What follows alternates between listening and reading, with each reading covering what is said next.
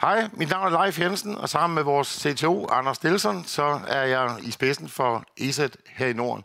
Vi har i dag afholdt Europæisk Cybersecurity Day her i Experimentariet i København.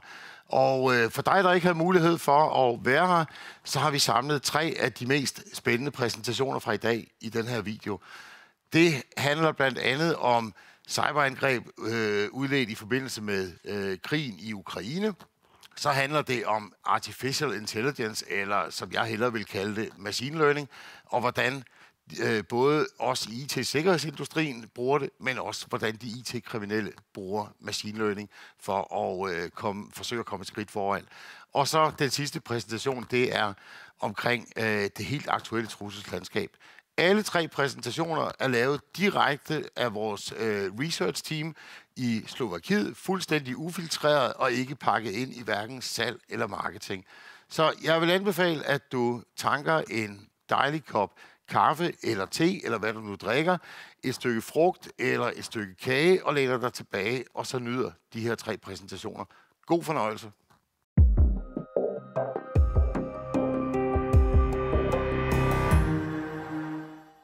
Go into a little bit more detail, as the previous speaker mentioned, into the things that we see in terms of cyber attacks in Ukraine. And due to our unique visibility and our presence in defending Ukrainian critical infrastructure, as well as both public and private sector organizations, we do see quite a lot. So my name is Robert Lipovsky, and all of the things that I'll be presenting here are the results of our research, both my team and the other research teams that we have in ESET. So let's get right to it.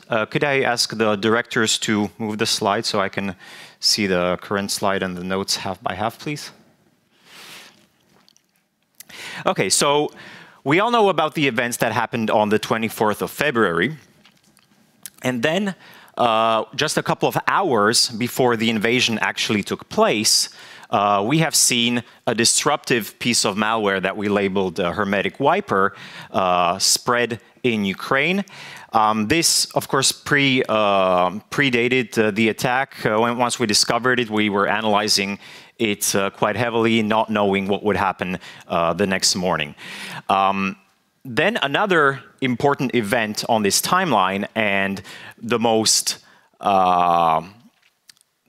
noteworthy, the most impactful, or well, I wouldn't say impactful, but definitely the most noteworthy attack that we've seen in Ukraine was in Destroyer 2, and I'll get to all of this, and we'll cover it in quite a lot of detail in just a second. But before we get into that, before we get into all of those details, let's take a step back in time, because these things, these highly advanced cyber attacks against Ukrainian targets have been happening for quite some time. And we have been seeing an increased number of cyber attacks since around 2014.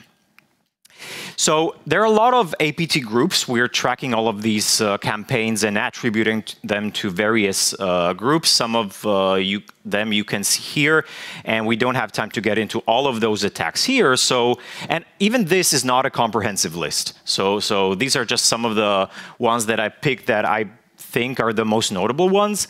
But there are more even. And we'll highlight this one, which in my opinion is the most infamous one and has been causing the most wide damage.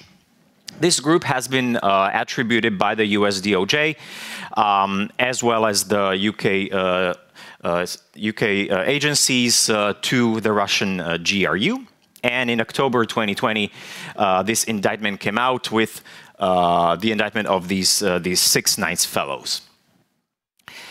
Okay, in case you're wondering where the name Sandworm comes from, how did this name came to light? Well, this is where it got its name from. So in one of the early black energy cases, we've seen this. These are actually decrypted, so they were encoded strings within the command and control server domain. Domains listed there. And these were being used by the black energy malware in some of the early campaigns around 2014. So apparently, these attackers were were fans of Frank Herbert's classic novel. That's where sandworm got its name from.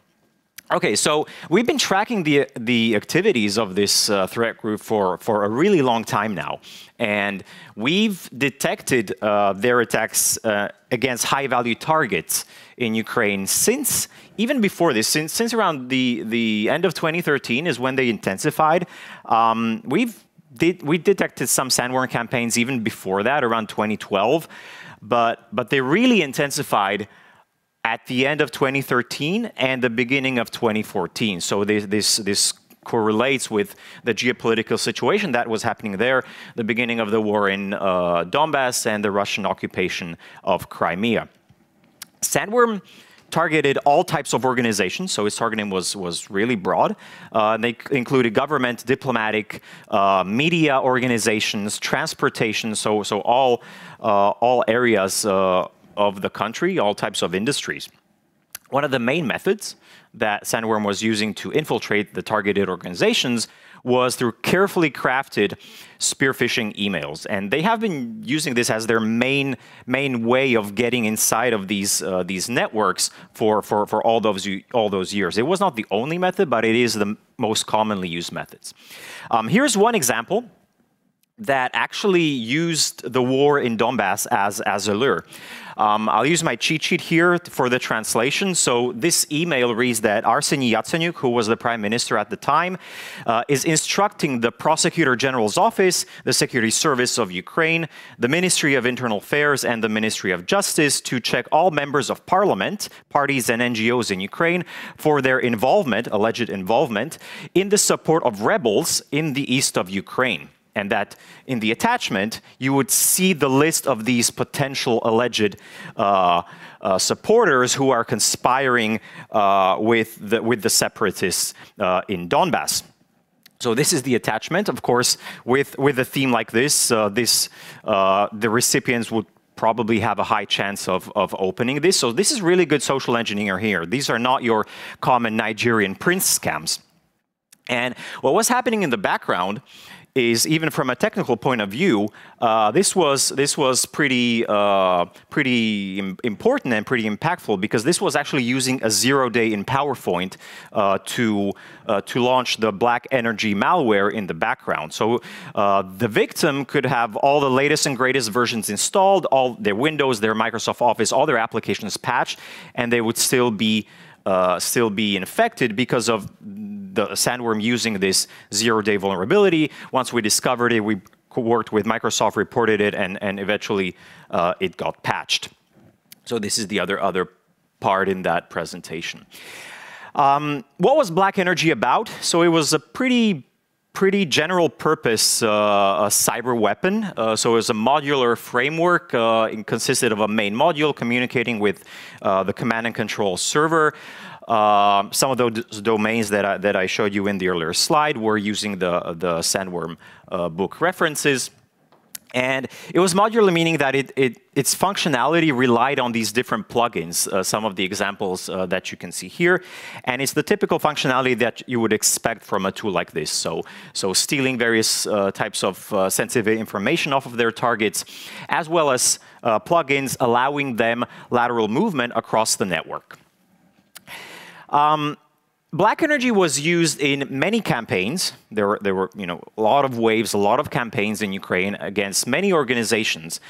But definitely the most notable attack was the one against the Ukrainian power grid. So this was the culmination of this campaign, a very visible culmination that we've seen in December 2015, because this was the first ever blackout caused by a cyber attack.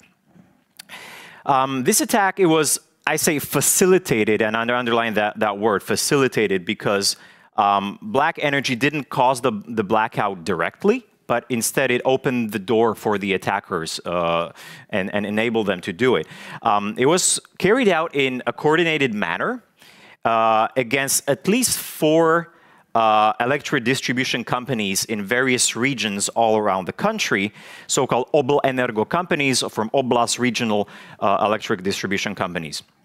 So the attackers misused remote access connections to manually switch off the flow of electricity to de-energize these substations, and as an effect, the homes of around 250,000 Ukrainians across the nation went dark for up to 6 hours, depending on which region was targeted.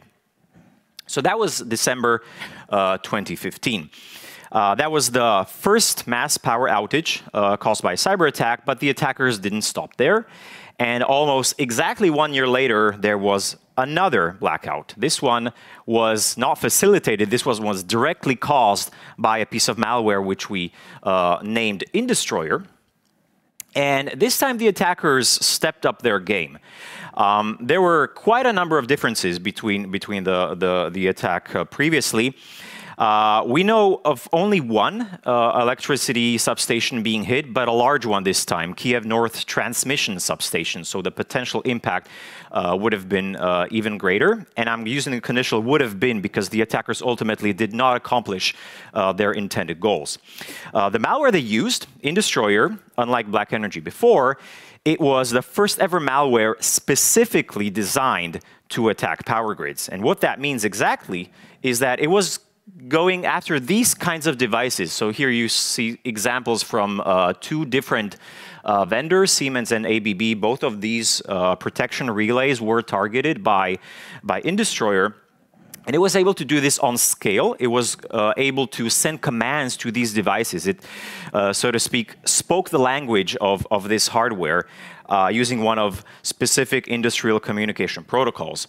I'm not going to go into all the technical details about its architecture, but what's important here is that this launcher component was hardwired triggered to launch these disruptive payloads at a specific time. So that was December 17th at 2200 hours, 27 minutes UTC time. And then it executed these payloads. So these are the individual payloads for each of those communication protocols. This is not the typical capability of regular malware that we see on a daily basis. And this wasn't it. So these were the modules that would be used to send commands to these devices to effectively open circuit breakers and cause the blackout and de-energize the substation. But there were other components to this attack to amplify this impact and to cause even greater damage. One of those components was a data wiper, and as you'll see in the other types of attacks that I'll be talking about, this is kind of a common theme for sandworms, so also for having wiper capability. Similar wiper capabilities were also present in the Black Energy campaigns. So this was used to deny the operators at those substations visibility and control of their environment, and of course to make recovery from this incident a lot more difficult. And then there was another functionality, which is probably the most important and most impactful one, especially in combination with these previous ones, and that's a denial of service attack against specific Siemens Cybertech protection relays. What this means, these protection relays are in place to balance out the power grid, to protect from unsafe conditions. There are overcurrent protection relays. There are various types of protection relays, not going to electrical engineering class, but it's really important for the grid to have them in place and protect the grid and protect the hardware on site. So Indestroyer was attempting to take these devices offline using a previously known vulnerability. So in this case, it was not a 0-day, and it was described also in this ICS cert, now under CISA advisory. And why were they doing that? What were they trying to accomplish with that? So the attackers already knew from the Black Energy incident in 2015 that the Ukrainian operators had both the capability and the willingness to go into manual mode of operations. So they expected that they would recover from this attack, from those 4 payloads sending the commands to de-energize the substation, so that they would switch to manual mode and try to restore the flow of electricity. So they expected that. And then, since their visibility and control of the environment was denied through the data wiper module, they would take off these protection relays, take them offline, and once they would go into manual mode and restore the flow of electricity, then this could potentially lead them to unsafe conditions in the environment and potentially even causing physical damage to equipment. And thus, the attempted damage was not a matter of a blackout lasting hours, but the attackers intended for a much larger scale and much longer duration blackout that could potentially last weeks, even months, during which the equipment would have to be repaired, restored, and so on. Fortunately, this did not happen. There were lots. The Ukrainian operators were able to recover. They had past experience from the previous incident already. And there were also some flaws, some bugs in the code of Industry, and they ultimately failed in these grand ambitions. But it did cause a blackout nevertheless, lasting for around 1 hour. Okay, so let's move on with the other types of attacks that this group has under its belt, and I think NotPetya doesn't need a long introduction, so I'll quickly go through this. This was a disruptive fall ransomware, so it was masquerading as ransomware, but financial gain was not its motivation. And it spread all over the country. So its goal was to disrupt, to sow chaos, to disrupt operations throughout the whole country of Ukraine. I mean, people couldn't buy gas at gas stations. People couldn't pay at point-of-sales terminals. And how did they accomplish this? So that was through pretty aggressive spreading mechanisms implemented in the code, including the Eternal Blue vulnerabilities there, but not only those other vulnerabilities, other mechanisms as well. And it was able to spread all over the country because of a supply chain attack of financial software that was the most popular financial software in Ukraine, used in the majority of businesses, and that is MEDOC. So this was a supply chain attack against this legitimate company, and through the updates of MEDOC, all of its customers, all of its users of their software would then be infected, and through this backdoor, basically, the attackers would then be able to launch the NotPetya infection. And then NotPetya itself would have further mechanisms for spreading. And because of VPN connections, even outside of the country, as we all know, the potential, the destructive impact was felt not only within Ukraine, but also all over the world, including some of the world's largest corporations like Maersk and so on. So according to some of the estimates, this has become the most damaging, the most costly cyber attack in history. And according to the reported damages by the affected corporations, they add up to over $10 billion in damages. Okay, so these were some of those most notable, most noteworthy attacks by Sandworm in the past. And then in the recent years, 2018, 2019, things kind of quieted down. But the important thing to note here is that the group continued its activities, but they were a little less visible. They kept a lower profile until now. So now we're moving to the more present events. I already mentioned Hermetic Wiper, which happened just a couple of hours before the invasion. So this started shortly before 5 p.m. Ukrainian local time. This was a pretty busy night, so we spent analyzing this, and we reported on this pretty quickly, including on our research Twitter account. Of course, not knowing the events that we would wake up to the next morning. We found Hermetic Wiper on hundreds of systems in at least 5 Ukrainian organizations, and it was trying to corrupt the data in these organizations to render them unbootable. So again, a disruptive functionality. And of course, as a result of this, any public-facing services that were run by these organizations, then they would not be accessible.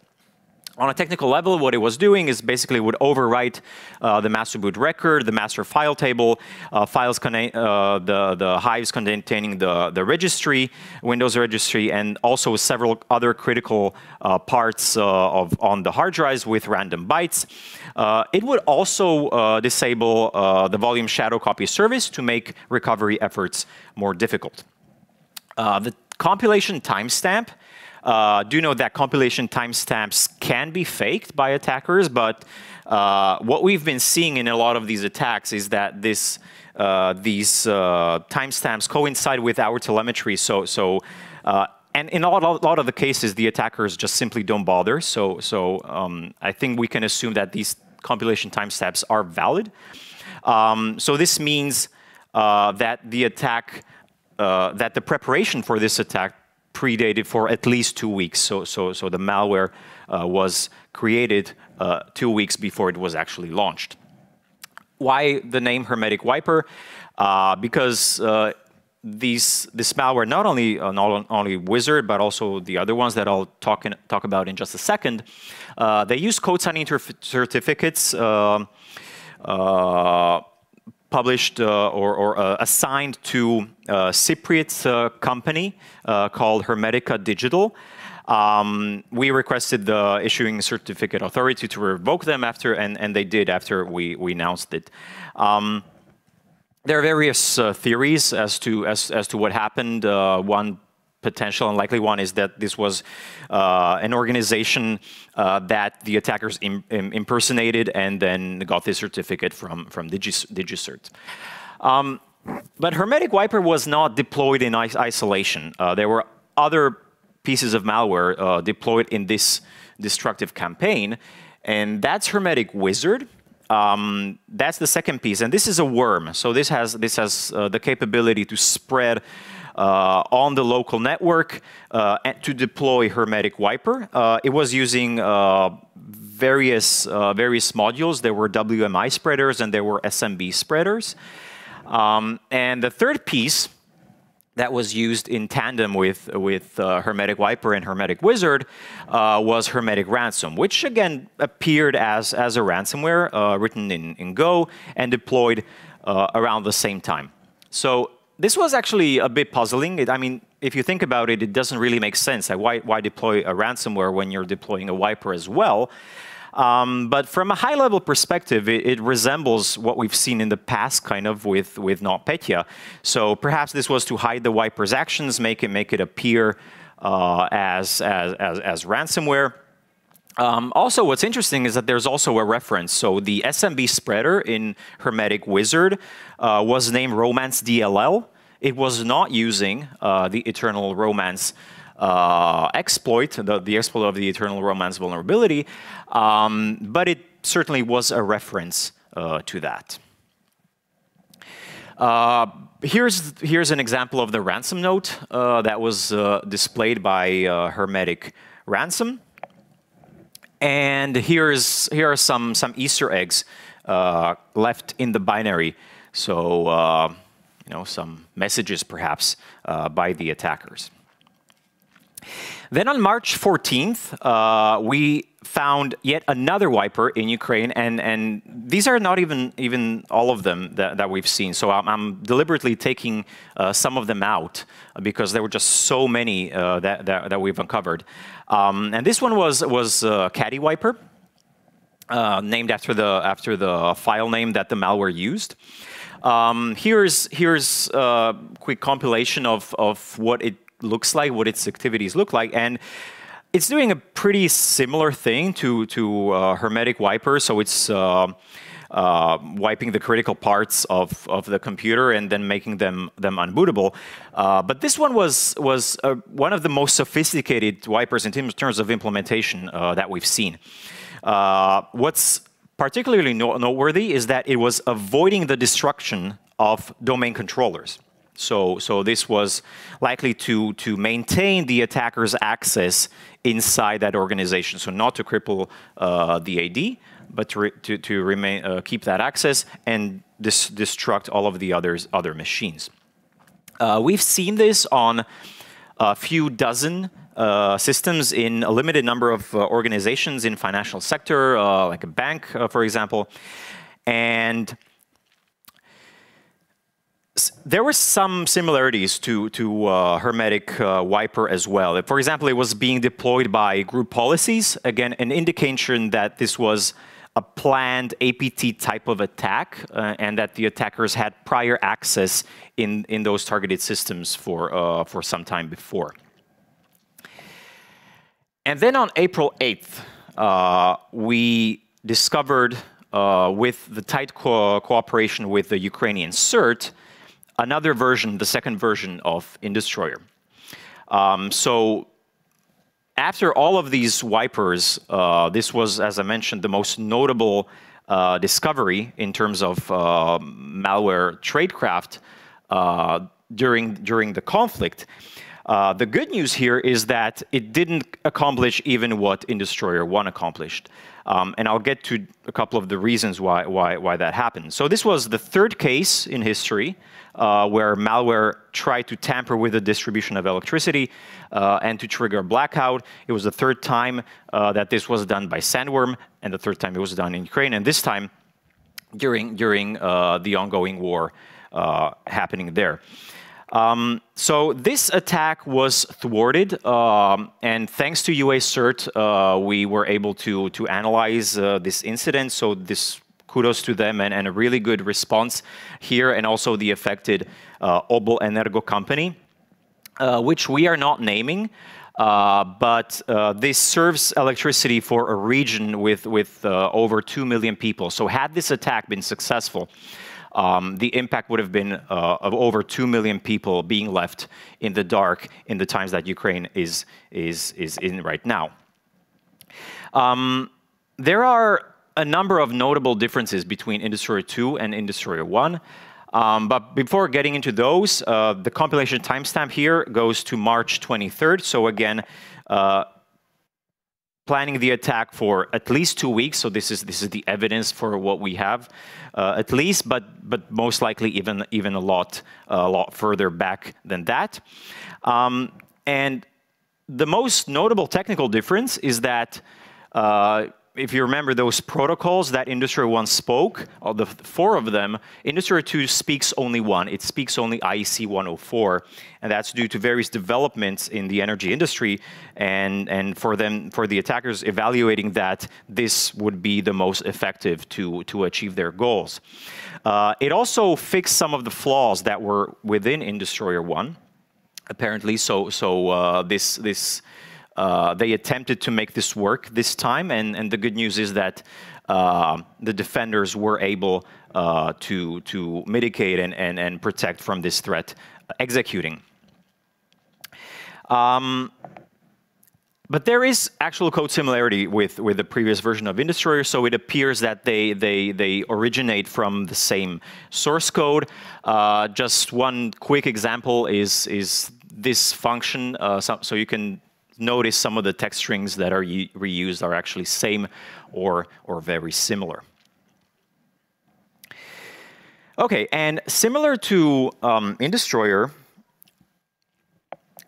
Indestroyer 2 was actually a lot simpler in architecture. So if you mention that diagram with the modular framework of Indestroyer 1, Indestroyer 2 was executed as a single executable, which implemented this IEC 104 protocol, but it was actually co-deployed with other pieces of malware. So standalone executables, but it was launched with those as well. And this is one that I've mentioned already, and that was a new version of Caddy Wiper. So it was wiping again the C/users folder and the whole hard drives from D onwards, overwriting all the files with zeros. And again, erasing the master boot record or the GPT, making the machine unbootable. What's interesting is that this new version of Caddy Wiper was launched by a new loader that UA CERT named argue-patched. And what's interesting about it is that it was a patched version of the remote IDA Pro debugger server. IDA Pro is a piece of software that we are using to analyze this malware. So it's a tool for reverse engineers.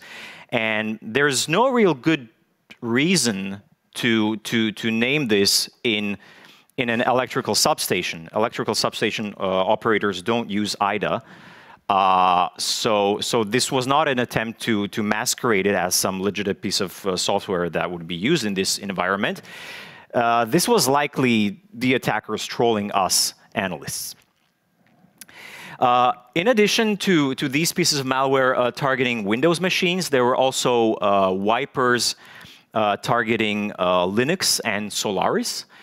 So that's SoloShred and AwfulShred. And OrgShred is actually, again, so you can see a recurring theme here. This is an actually a worm component spreading either SoloShred or AwfulShred, depending on the operating system that's being used. Here is a timeline of the events as it unfolded according to the things that we've seen. So first, CaddyWiper was launched on some Windows machines, and then the Linux and Solaris malware was launched in the environment.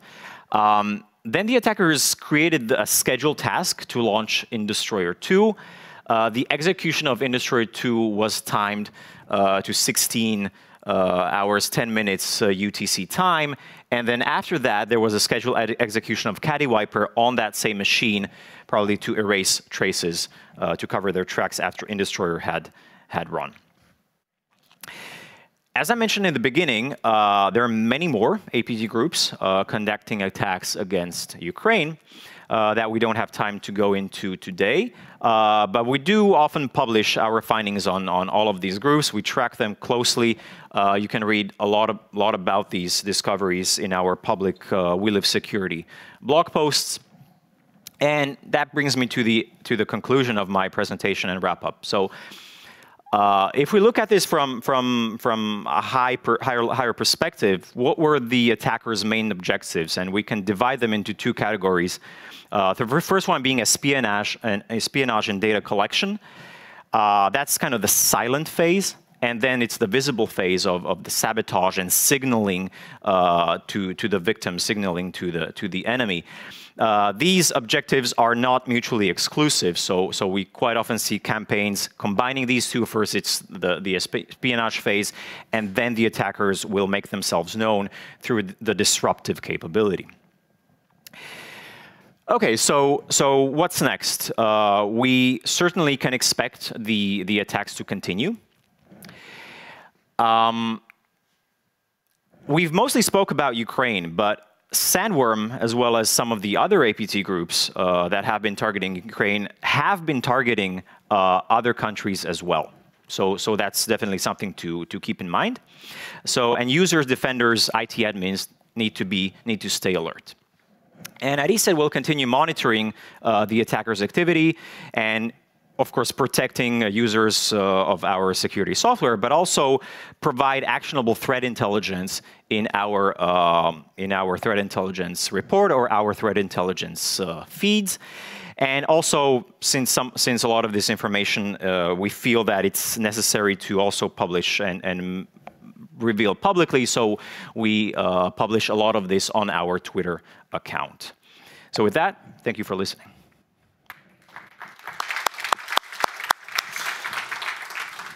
So thank you very much, Robert. Why don't you join me for a moment over here? I know that we're the last thing between the presentations and coffee, so we'll get through this quite quickly.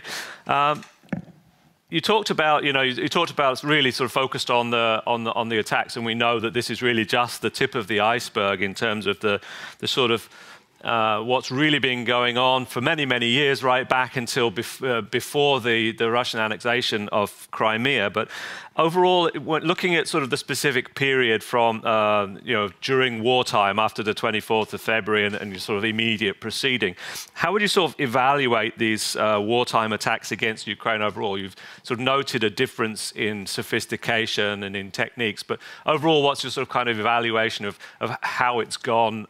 Has it been sort of subject to the same, let's say, sort of lapses in logistical ability and coordination that we've seen on the military scene? Yeah, so it's good news that a lot of these, like InDestroyer 2, a lot of these highly ambitious attacks failed, and the defenders were able to mitigate them also with our help, but definitely they did a tremendous job and were prepared for this. So that's good. In terms of technically speaking, we see both sophisticated attacks and less sophisticated attacks. So attacks using off-the-shelf malware, attacks that are difficult to attribute because it allows them to stay under the radar and I guess in some way have plausible deniability. But what I would definitely, how I would evaluate it is that we have seen a number in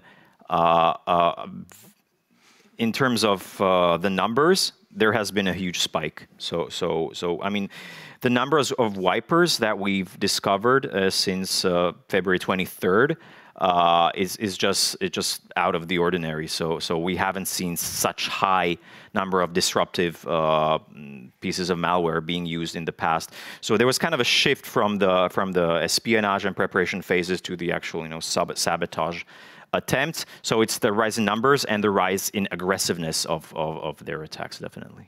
So you talked about the sort of relative sophistication. So Hermetic Wiper, for instance, wasn't particularly sophisticated in its construction, but it sort of obviously was effective. What's your sort of take on the whether these groups are sort of coordinated or working together? Obviously Sandworm has used lots of different techniques, but we also see activities from Invisimol, from Gamaredon and so on, and they're sort of perhaps Gamaredon's most consistently been attacking Ukraine over the years, probably operating out of Crimea. But what's your sort of take on the sort of coordination between them? Sometimes it seems like they might be stepping on each other's toes a bit and not always coordinating the attacks. Yeah, that's a really good question, and it's really difficult to speculate what might be happening behind the scenes. But exactly, Gamaredon is the APT group that's been most active in the past couple of years, much more active than Sandworm, definitely. Sandworm, on the other hand, is the one that's been most visible, I would say, in terms of high impact campaigns. And when you mentioned Hermetic Wiper, yeah, that was not as sophisticated compared to, for example, with Caddy Wiper, which was one of the most advanced wipers that we've seen. For example, it was abusing one of the drivers by a legitimate piece of disk partition software. So their techniques were quite sophisticated. So we see various levels of malware, which could suggest potentially that there are different teams with different levels of expertise behind these attacks. Mm-hmm. And in terms of the coordination, is that something that we've sort of seen? Typically, we sort of tend to categorize them into different groups. I think we're tracking 9 or 10 groups in sort of active in Russian-speaking languages in that region and in adjacent regions. But is it sort of normal to see them working together? Do you think they're being coordinated? I would say it's quite rare, but occasionally we do see indicators of them cooperating. A good example of that is Gamaredon, for example. So we see them using primarily the Pteroda malware for the early phases of the attacks, for reconnaissance and so on, and then eventually for those targets of particular interest, then they would switch to Invisimol, which provides them with extended functionality to either spy or to disrupt the operations of that particular target. So another sort of going towards Indestroyer, and obviously that's the most fresh attack, let's say, and great news that along with ESET Ukraine guys and Microsoft's interaction, we've seen that we were able to really kind of prevent that spreading and becoming a very destructive attack. But in terms of these types of attacks, is this sort of limited to Ukraine? I mean, it's the same sort of technology. It's used in a lot of power generation stations around the world, not only in Ukraine, right? Yeah, a lot of these industrial hardware is used in power grids all over the world. And with Indestroyer, the one of its strong points is its modular framework. So the attackers would easily be able to just add other plugins for other protocols like Modbus or any other protocol that could be perhaps more widespread or more widely used in other regions of the world. So this is definitely something to keep an eye out for.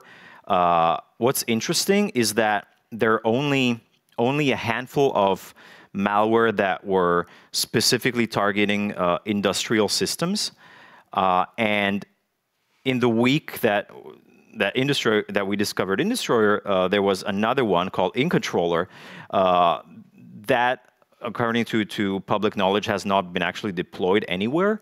But that actually goes after Schneider Electric and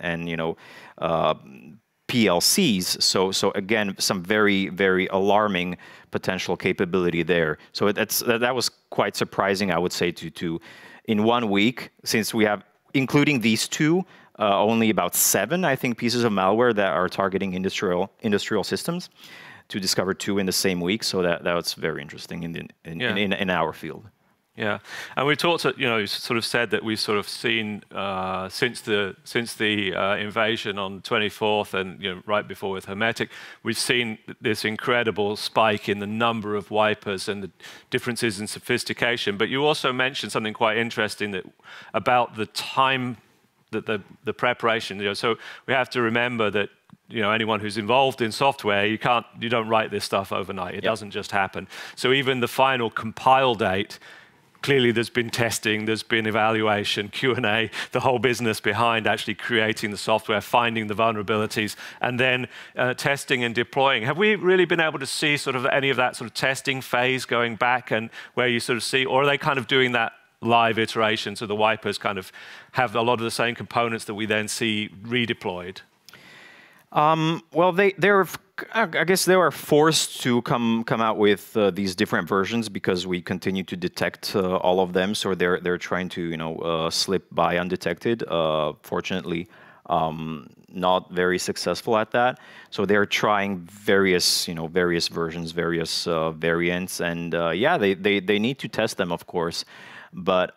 Again, this is speculation, but we can discuss about how good they are in preparing for these attacks. For example, as evidenced by some of the programming errors in the first version of Indestroyer, for example, they most likely relied on some emulators of these industrial protocols, and I mean the impact of the malware is really depends on what's on the other side. What are those devices? What's the environment like? And that actually depends on what will be the effect, and that's really hard to I mean, the attackers typically attackers don't have a power plant at their disposal, and to be able to test these things beforehand, and that's probably also part of the reason why they sort of had that redundancy of all those 4 different communication protocols in place. In Indestroyer 2, they did fix some mistakes.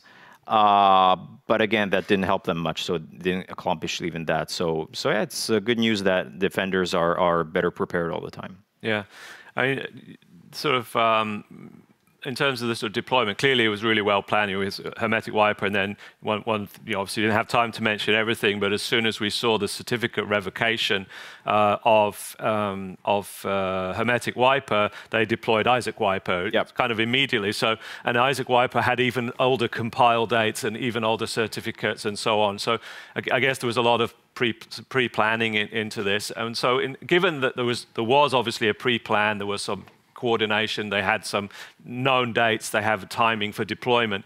What kind of surprised you the most in the end about some of these wipers, or what surprised you the most about Indestroyer 2?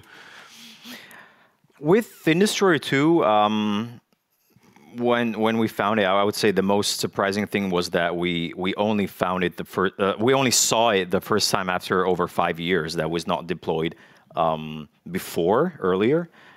So that was actually like one of the most puzzling things about it. Like there were also in the industry various speculation that whether it was Indestroyer was a test of some sorts of like, and considering the large contrast between the attempted impact and what it actually caused, and the capability of the malware and its effect.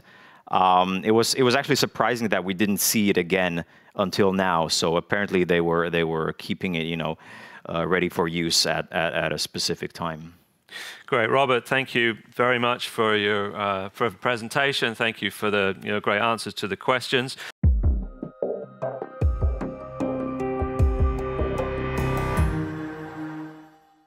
Okay, so my name is Juraj Janošík. I'm a leader of a team in ESET who is responsible for automated threat detection and incorporating of machine learning technologies in the product portfolio and as well into the backend infrastructure.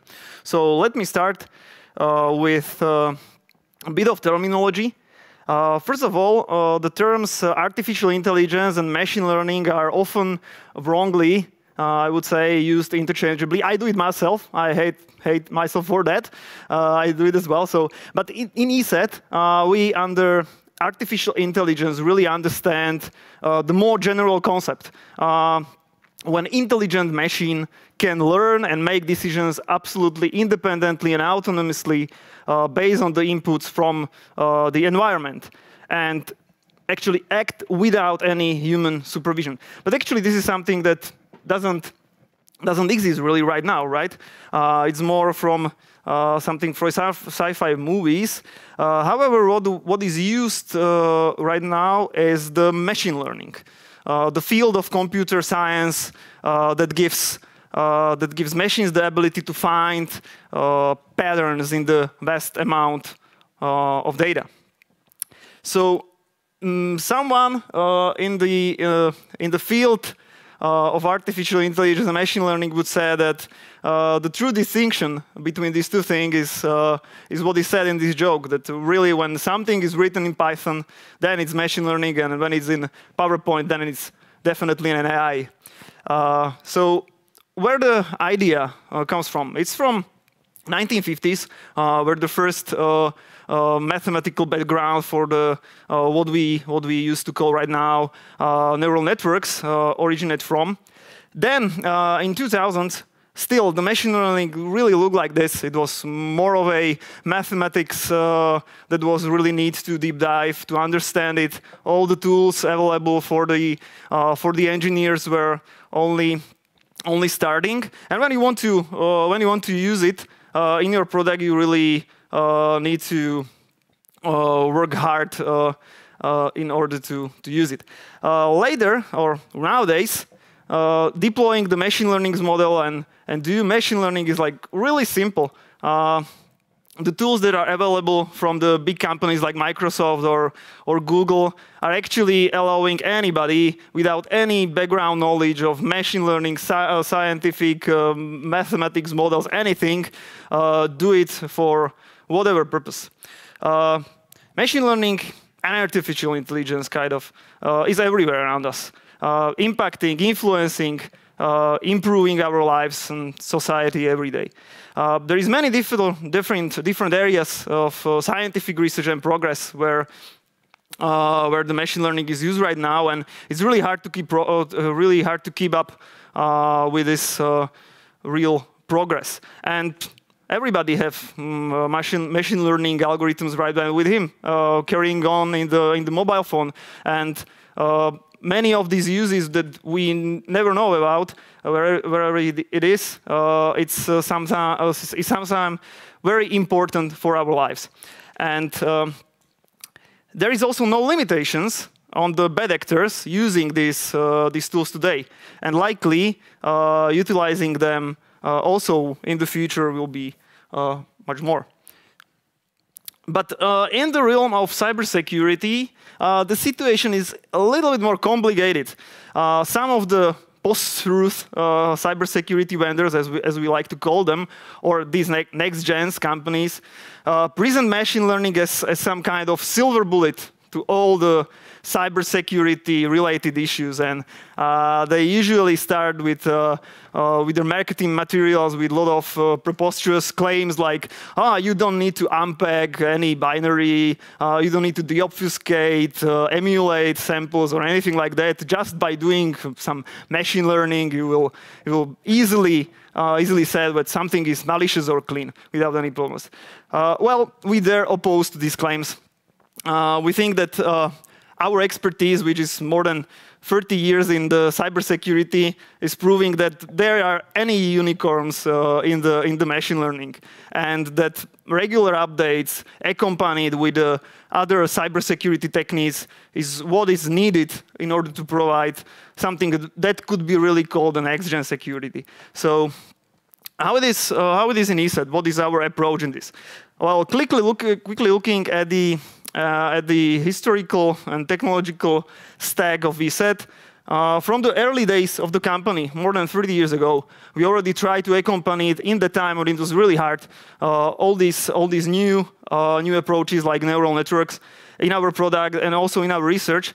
And in 1998, we already have the neural network as a part of our endpoint scanner. So it was much more before anybody was claiming any next-gen approach. Then, in 2005, we came up with something which we call DNA detections, which is in current terms something called online machine learning. I will mention it later because it's really important for what we are doing right now. Then, during those times when the rise of the samples that we saw in the wild was from few thousand going up to the hundreds of thousands every day. You need to find really smartly and clever ideas of how to deal with that. We start to use a lot of clustering algorithms and all these things on the back end, and also machine learning approaches to help alleviate our detection and research stuff, and really focus on the interesting things from the vastly amount. And then later in the 2017, we start with the deployment of module, which was specifically designed using all the machine learning technologies that were available, that we think that are actually fine to use in the scanner on the endpoints, and it's deployed on every endpoint that we have. So why we do that? Basically, from the beginning of the ESET, when ESET was a garage company, actually, we had to approach the cybersecurity. We need to approach the cybersecurity smartly rather than brute force, because we don't have so much employees that other veterans on the market already have. So it was this kind of environment that pushes us toward smart automation and machine learning, although it was not called that in the times, and force us to develop clever approach, collect data, and pick the important data and finding the needle in the haystack, actually. So years ago, the limitations in utilizing machine learning algorithms has been the huge cost of specific hardware and load on the software engineers. That was like the main problem. But in recent years, with the inception of big data and the drop of the cost of specific hardware, the GPUs, that was the crucial thing when the rapid adoption of machine learning started. For us, this was great because it helped us to improve the things that we already have and build inside of our lab. Machine learning itself are on the rise right now still. Academic papers describing new approaches are going out every day. And innovative ways on the machine learning are emerging also every day. And frameworks like TensorFlow or Scikit-learn or Azure, they're available to every developer. For us, that's a good opportunity. We can check all kinds of algorithms, try it on our data, and see what works and what works not. And last but not least, the important thing when you are considering to build any machine learning solution or support your solution with the machine learning is the data, and to have the understanding of the data. Our database consists of hundreds of terabytes of samples, but not only the amount is the important thing. The important thing is that you understand the data, you have metadata collected and associated with them, you have the intelligence from the people which are working on the research and analysis, and this is all together what will help you to train and actually build a model that is useful and could be well-performing. However, as I mentioned before, this kind of post-truth security vendors present machine learning technology as a kind of a myth, like a silver bullet, and that could solve everything. And basically, this is not true. And not even the newest machine learning algorithm solely itself wouldn't solve the cybersecurity. Why this so? Well, they usually claim that you can decide whether some kind of sample or binary is a malware without running itself, just by doing math, right? However, this was opposed with the famous mathematician and crypto analyst Alan Turing during the Second World War, and when he cracked down the Nazi Enigma code, that this isn't possible.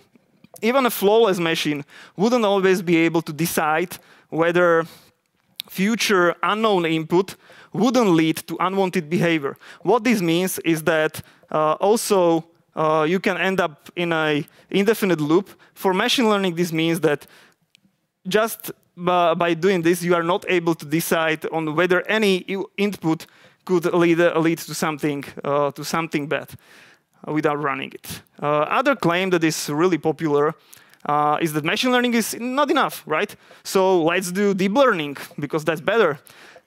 But again, that's the same, repeating the same mistake. Like, you are not relying on some older machine learning algorithm, but you are using deep learning. It's still the same. It's still the same fallacy. Also, in order to use machine learning effectively, a lot of samples is needed. If you want to do a classification algorithm, you need to have a lot of data. But it's not only about the amount of data, but in order to train a model that will be performing well, you need to have a right balance in your data sets. You need to have a data set that is labeled in the correct way, so you know what is clean, what is malicious in the cybersec. So either way, you end up with a buggy model which is not able to predict what is actually happening. This is something that is common thing and common mistake in a lot of academic papers. Like the academia is trying to use those approaches in the cybersec, and they always end up with models which are not performing well because they don't have the data and they lack the domain knowledge, like the understanding of the threat landscape. And this is actually true also for a lot of vendors. Another thing is that the adversary here is intelligent. On one hand, you can see that a lot of companies are presenting that, well, the machine learning and artificial intelligence is great because it could beat people in chess or Go or whatever. But think about it. The thing is that these games have some rules. And the machine learning could learn that there are some boundaries which are described by this rule. But in cybersecurity, in this complex environment, there are no rules. The adversaries and the bad guys could do whatever they want and completely change the entire playing field. So in this environment, the machine learning has its limits. Obviously, from the picture, you can see that this is a false positive, right? And cybercriminals are known to work hard to avoid detection. They use their skills to hide the true purpose of their code by covering it with obfuscation and encryption and so on. So while understanding, while missing a malicious sample pose a problem, also false positives pose a problem. Generally, with machine learning algorithms and machine learning models, the number of false positives is higher. And what is usually is taken as a countermeasure with regular administrators is that either they keep the settings strict, and the daily work could be like more painful, and a lot of FPs are coming out, so there is a lot of work, and you need to take care of it, or you can lose the protective setup, which can reduce the detection, but also the capability of detection and potentially create new vulnerabilities. And as in real life, when you think that you are pregnant, you at least double check or ask for second opinion from a professional, right? So here is the same. Like there is already numerous white papers as well describing attack techniques on common machine learning algorithms. That's why our design that we came up is a combination of various algorithms, various approaches of machine learning. But not only that, still the presence of the human's expertise is absolutely crucial. So how will this work in our multi-layered protection, as we call it? So this is a description of various technologies that we have present on every endpoint to protect it. Those in the yellow square are technologies which are especially dedicated and are involved or using the machine learning technologies. And they are communicating with each other and supporting the other parts of it. So, but these three are the main holders of the machine learning capabilities. So how it works? I will quickly go through it. I don't want to go much into detail, but it's very important. So formerly, those AV signatures that these next-gen vendors hate so much, we never use that.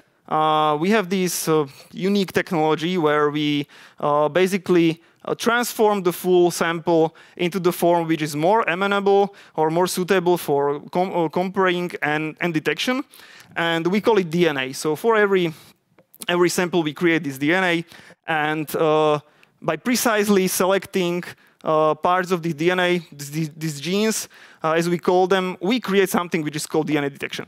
This DNA detection could be automatic or could be created by human detection engineers. And we have this technology since 2005. So this was much more before, again, than anybody was claiming that this is some next gen. And why this is kind of a machine learning approach? It's because this DNA detection is not static. It's kind of, to make it simple, it's a kind of algorithm that is deployed and to every client. And together, it creates a model which is able to find new variants and kind of adapt to new samples. And so how it works? This is a graph which shows Q-bots detection in some specific period between 2019 and 2021. So the green turquoise graph represents all the unique detections, and the pink one or the present one specific DNA detection that was created somewhere around 2019 and was still this day still able to cover a lot of these new variants. So that's how this system is effective, still today. But maybe you will say, okay, so this is some your data. Maybe something much more better will be the way how to prove it. So thanks to the Conti leak that happened right after the war in Ukraine started, we have been able to look from the other side how this is effective. This is actually the graph that represents the tree-bot detection during the during the summer 2020. And what we found in the communication that was leaked from the Conti is that the guys have a really problem to overcome this detection. They mention it specifically, and they say that others that are not that scary. Before in the communication, they were referring to other antivirus companies. So based on that, based on these DNA detection, we built later something which is really using a lot of currently available machine learning algorithms, is combining like classical approaches, support vector machines, tree algorithms, boosted trees algorithms, and so on, with deep learning, neural networks, transformers, and so on. So the input is those DNA genes that I showed before. They are run through all these models. At the end, there is one neural network which stands for a consolidation. So there will be one output which will set or give us the clue to the scanner or to the guys in the lab whether something is with some probability malicious or clean. So this is what we do. Also in this approach is on every endpoint. This model is trained and is deployed on every endpoint. That's really important to say because this is not residing in the cloud. It was really hard to do that because you need to think about the performance, about the size, because it will be on the devices, mobile phones, notebooks, laptops, everything. So this needs to be taken in consideration when creating such a model. But of course, we have models which are much more bigger. So in order to use those, they are residing in the cloud. And on the request from the client, they are used. And not only that, because as I said before, the machine learning is not enough solely. So in cloud, we have much more powerful technologies like advanced unpacking, which is used on the request from the client when we spot some complicated protector or packer which couldn't be overcome on the sandbox which is on the machine. So we hand it over to the cloud and process it there. Also, there are much more bigger models which couldn't be fed into the endpoint. And also, there is a huge part which stands for our cloud sandbox, which is actually real machines which are executing the stuff, and we are monitoring what is happening inside. So, and finally, the answer back to the endpoint could be asynchronously or asynchronously, whether the thing is malicious or clean. And the endpoint could then decide what to do with that. These approaches that I mentioned before was mainly supervised. Supervised machine learning means that before you have a train set which is correct, which is labeled, so clean samples, malicious samples, and you are trying to train model which could distinguish between those. Also, there are other approaches in machine learning, like unsupervised learning, when you when you let the algorithm to learn these things on its own. And we were thinking, like, how can we use it? It's obviously something that will cause a lot of FPs.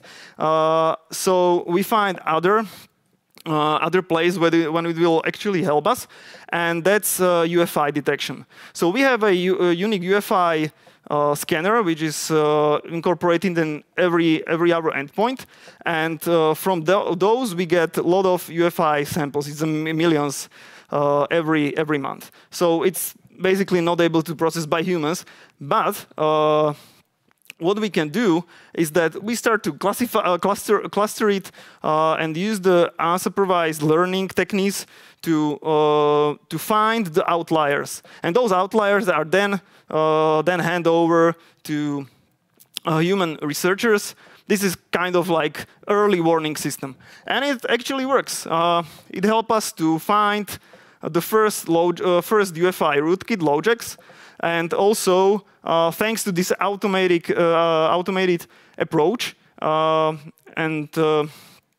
we have been able to uncover a lot of UFI firmware backdoors and other additional vulnerabilities, and work with major hardware suppliers to fix them. Okay, what is for us as machine learning engineers really huge playing field for a lot of machine learning algorithms is the EDR and XDR environment. The bunch of improvements that could be done there is obviously huge. The environment is much more complex than just the regular endpoint, because we are looking on the whole network, and the ideas come from itself, right? There is anomaly detection that could be used. There is baselining, so you learn what's the standard user behavior or what's the standard behavior in their environment. And based on that, you can look on the deviations, what happens, and this could pose, again, as some kind of early warning system. Sequential processing of events in time, because this is happening in like some time, a kind of time series, because when you are evaluating things on the endpoint, this is usually something static, like a sample. So, but this is much more different. So also classification methods could be used here, like typically those that we use on the endpoint, but it's much more complex because you know, the EDR and XDR environment pose a lot of challenges. There is much more data, and the amount of alarms or incidents that you can throw against administrator personnel is much more higher. And if your company don't have like a specific security staff or SOC, the amount of work that needs to be done to handle such EDR could be tremendous. But that's where the machine learning could help. But still, there are some kind of limitations. Okay, so let's continue. So this is our like complete design. What we have, the center is the endpoint with all the protection layers. Then we have the ESET Inspect, which is our EDR. Again, we are trying to incorporate some machine learning technologies. Already some of them are there. But again, just simply doing machine learning or putting it everywhere is not enough. Again, when you look up, what we value the most and what is still important here is that is the part of the human expertise. That's the key. Okay, but this sounds like machine learning is here only for the defenders, but the thing actually is that why also adversaries couldn't use it, right? So there are many ways how cyber attackers can utilize the machine learning based technologies on their own benefit. So let's look what are the areas. So obviously, what is already happening right now, and no machine learning needs to be there, is creating a new malware. Reinventing and improving previously by automation, generating new variants from the older variants. This is all happening right now. But we think and we anticipate that with more adoption of machine learning in these processes which bad guys are doing, the rise and the amount of the new and better, actually, malware would be going up. Also, creating a malicious spam. Like years before, the spam was usually a lot of clumsy, especially in the local languages. But right now, thanks to the improvements of translation algorithms and NLP processing, also the spam improves. And you don't need to speak the language in order to create a phishing or spam that will be in perfect language shape. This is again already happening right now, and we anticipate that it will be much more. Also, one of the things that we are using machine learning to protect ourselves, right? Why also the bad guys couldn't do that? They could introduce these mechanisms to find better ways how to spot that somebody is trying to deploy a honeypot or research how the botnet is operating, so they could do a countermeasures. Also, they could identify like red flags that could give away the malware's intentions, and also improve the self-destruct mechanism, or mimic the patterns of the regular and clean traffic in order to hide the malicious traffic. So we already thought that we spot something like that in the Emotet. And it was complicated to track. It was complicated to communicate with the CNC and get all the stuff when we were doing the research.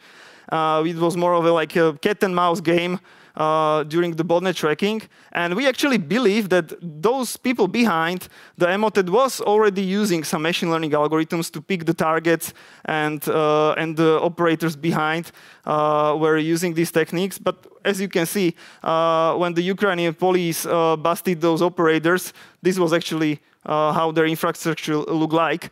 So not much machine learning right there. But well, still, Emotet is back. It's pretty nasty malware, so maybe this time they will do better. Also, where machine learning in future in this area will have might support the increase of the speed of the attack, which can be crucial, especially in cases as data theft. So if you have an algorithm, if the bad guys could come up with an algorithm that could perform the extraction of targeted data, find the right data which should be extracted, this will be something which will be hard to overcome, which will be hard to prevent, and again speed up of the exfiltration of the data might prevent us from detecting, or making it harder to detect.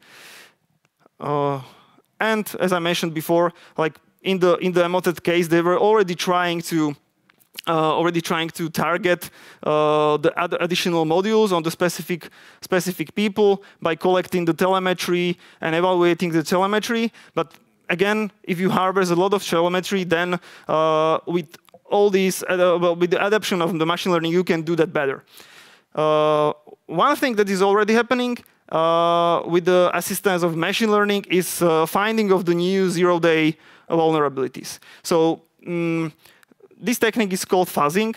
So it's like providing the algorithm with the invalid, unexpected, or basically a random input, and we are trying to figure out what works and what could lead to a unpredicted behavior, and hence you can identify a zero-day or basically an exploit. This is something which is really valuable and precious for the attackers.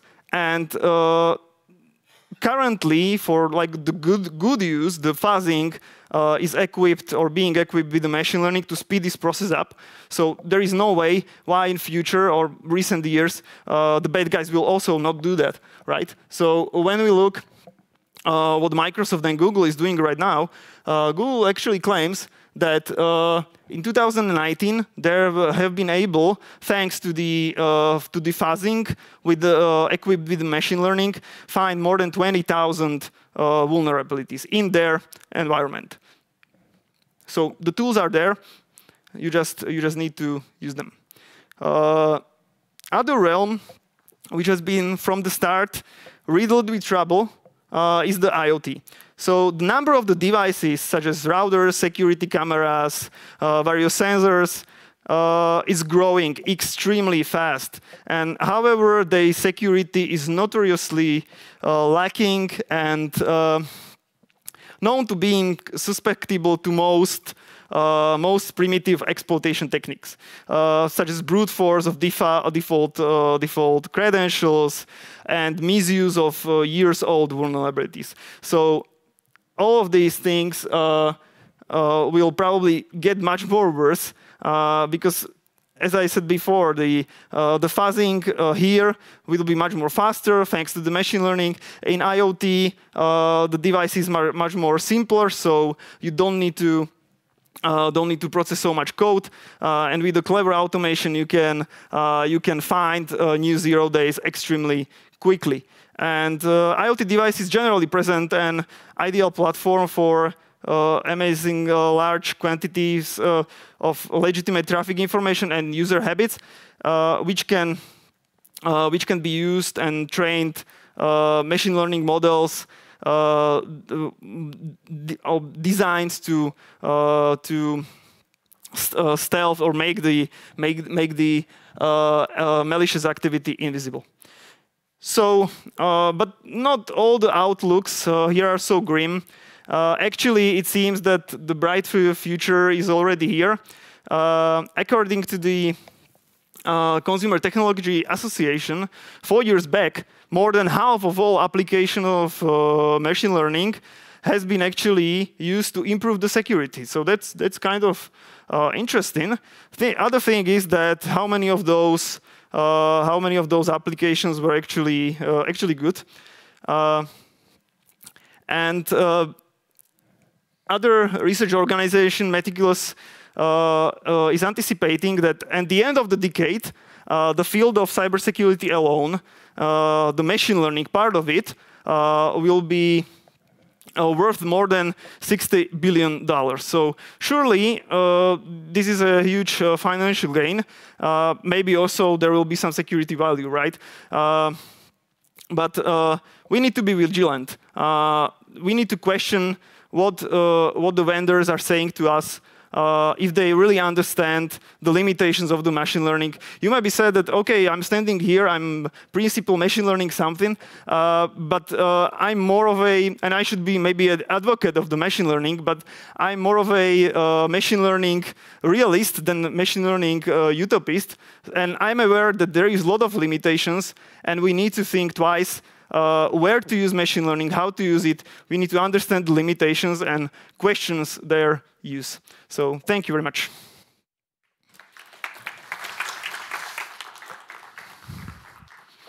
So thank you, Juraj.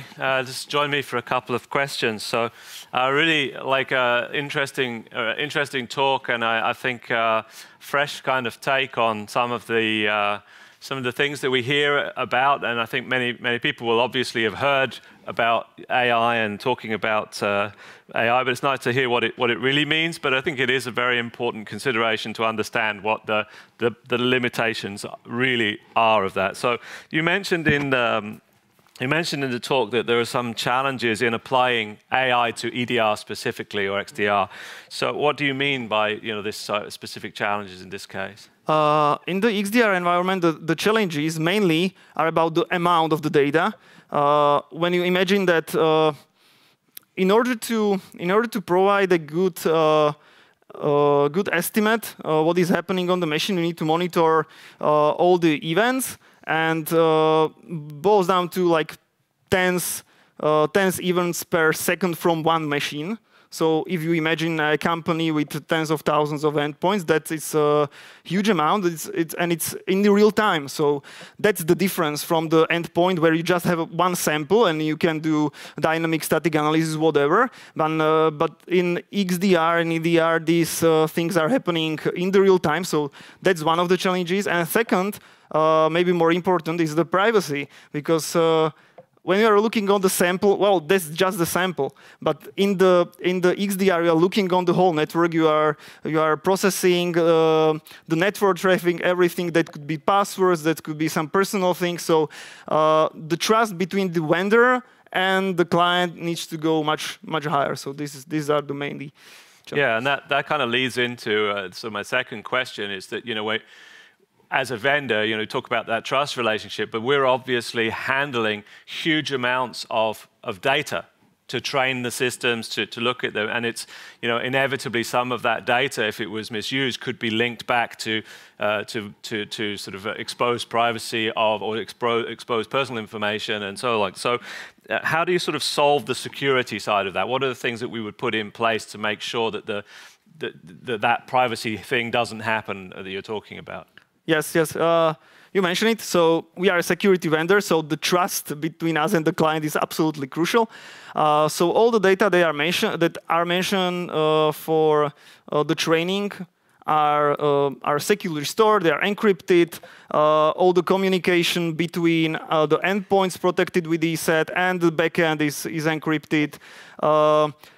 All the data are stored on our servers, so we are not using any Azure, Amazon, whatever. It's everything is our hardware in our data centers, and also the people which are allowed to work with them are going through several trainings, and not everybody in ESET actually have access to it. Also, not everybody in the virus lab has access to it, and we never sell any data to third parties, and we never share any data with the first parties. except the law enforcement when we do any kind of investigation. So that's the only exception. Yeah. So in terms of the sort of the way it works, obviously we've got that data, we're securing it, we're making sure that we're not exposing that to anything, but then you also sort of need to use it. And it's a huge amount of data. You mentioned hundreds of terabytes. So compared to sort of other machine learning models like GPT, how big would be the models that you're actually talking about? Okay, so that's a good question. Well, the GPT, I don't know if you are familiar with that. That's a natural language processing model, famous one from Google. And it's huge. It's based on neural networks and deep learning. We kind of use the same approach for processing of sequential data, by the way. But the GPT is enormous in the number of parameters. That's the kind of metric which is used in the machine learning. So it's in the matter of billions, like 3 or 4 billions. Our models, like in the scale of hundreds of thousands of these features, which is obviously much more less, but size doesn't matter here, right? Because it's about what the model can do. It doesn't necessarily mean that when you have a huge model, it's a good model. That doesn't work that way. Mm-hmm. And so the other thing that, just to talk about briefly, we used to talk about heuristics and behavior analysis. So how does machine learning kind of factor into behavior analysis? Are they the same thing? What are sort of differences? And does the sort of the machine learning aspect of it kind of support the behavioral analysis that we are doing? Yes, it does. We do that. So for example, kind of the behavioral analysis is also happening on our endpoint. So it's running the sample in a small sandbox, and one of the output is like the stream of what actually happened during the execution, and we fed this to a sequential processing model. That's the model which is similar to what Google is using for the natural language processing. We are using basically the same approach, but the distinction is that we need to completely recode it because we couldn't use basically the same. The Google model is used for natural language. We use it for API calls and so on, and also the size. The size matters here because you need to have it as much smaller. Yeah, that's weird, but we want to have it smaller because you are deploying it on the mobile phones. You are deploying on the endpoints, and the performance impact is something that we really care about a lot. So smaller model, but with good performance. That's our key here. So great, thank you very much. I have one final question. Are you at all worried about the future of cybersecurity, that an AI might replace you in your job? No. Okay. I don't think that this will happen in my lifetime. Okay, thank you very much. Thank you very much. Bye. Thanks.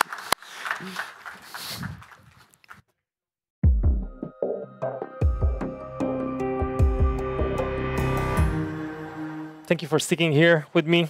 I know it has been a long day, a lot of information to take in. So what I'm going to talk about today here is going to be the threat landscape, as we call it. I don't see my presentation still on the slides. So I guess we have to wait for the director to say it's up there.